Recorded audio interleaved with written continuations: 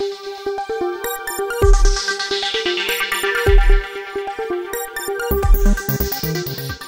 morning, AWCPA students.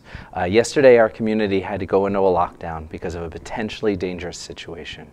I want everyone to hear that our community is safe because a student did the right thing and our staff acted quickly. The staff here all care about you and prioritize your safety. Today is going to feel a little bit different. Staff and students are processing the events from yesterday in different ways. Please help our community out today by following our expectations and understanding that the adults in this building have a lot of emotions about what happened. We need you to not linger in the hallways, to be in your classes, to be respectful to the adults and your peers, and understand that we have a closed campus.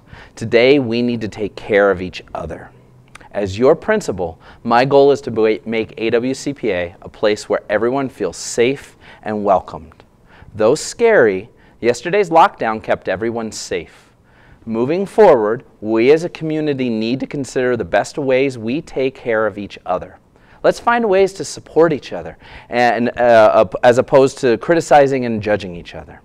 We can use this event as an opportunity to work together as a community so we can get to a point where lockdowns are not necessary in our school. The staff here love you and care about you. I love you and care about you, and I want nothing more than you to feel that AWCPA is a place where you can feel safe and successful.